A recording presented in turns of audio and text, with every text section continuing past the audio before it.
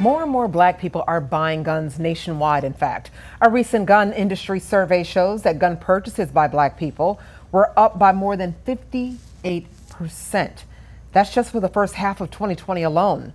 And the group's most recent numbers are continuing to grow. Fox 13's Kirsten Garris talks with new black gun owners about their desire for more protection and community activists about how it may impact gun violence in the community. Tuesday night is ladies' night for the 9th Calvary Buffalo Soldiers Gun Club in Atlanta. Karine Alleyn joined in 2020, and now she represents one of the fastest growing groups of new gun owners, black women. I feel like I've accomplished something. Alleyn says she wanted to get a gun to protect herself and her son from home invasions. It puts me in a position where I don't want to be a victim. And I don't feel like I am a victim. Did you feel that way before you got a gun? Yeah. For longtime gun owners like Marilyn Cook, this growing sisterhood is encouraging. It's not something you saw back in the day. They're also both members of the National African American Gun Association. Membership jumped by more than 10,000 in 2020 alone. That's a record for them. Now they have 40,000 members nationwide. So we take no apologies at all when we are handling a gun, because our ancestors died for us to have the Second Amendment rights. Literally died for us. Smith says there's often a spike in members after violent incidents, like the racially motivated mass shooting at Tops grocery store in Buffalo, New York.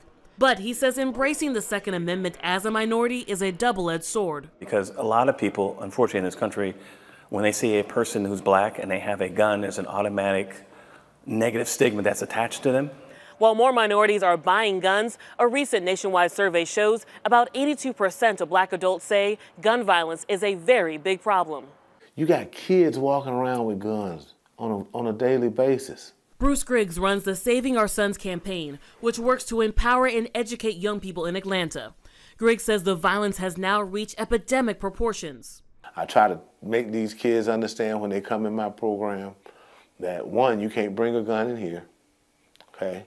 If you have a weapon, I suggest you get some training immediately. Griggs believes more people knowing how to use a gun safely isn't a bad thing, but he says the challenge is getting to teens who aren't getting that training. We've got to start getting to them before they stop smiling for their school pictures.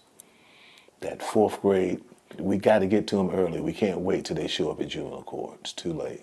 He says what's scary is that some children feel like they need guns for protection. But some of these kids that I deal with, in order for them to go from school and back in their communities, that's the protection. These black gun owners say they're also working to be part of the solution by teaching kids gun safety. Instead of saying, oh, let me see it, let me see how it works. Your child already knows how it works. We as women, we gotta, take care of our kids. Reporting in Atlanta, I'm Kirsten Garris.